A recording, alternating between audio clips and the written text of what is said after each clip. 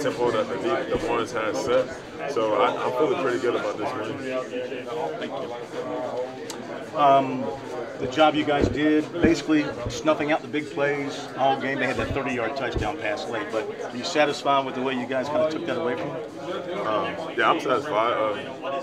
We got the win, and it's hard to win, and basically we just got the job done, and the guys behind us came in. They kept the tempo going, and they got some pretty good big stops too. So I'm proud of the guys that came in behind us.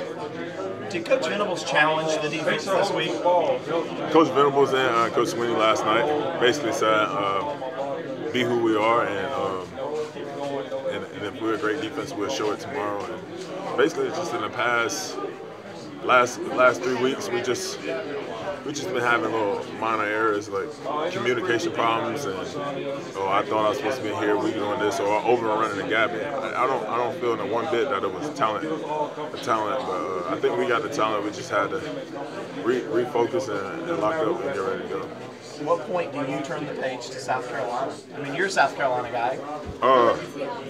For me, after tonight, we're gonna celebrate this win, and then probably tomorrow morning I'm gonna get in and try to watch some film as soon as possible on the South Carolina, because that win means a lot to me. I mean, I know it's another one in the season, but it means a lot to me because I am from South Carolina, and we haven't won in up there in a while, so it's gonna be a pretty special thing if we get it done. Do you think the guys who maybe grow up out of the state, it doesn't mean as much to them?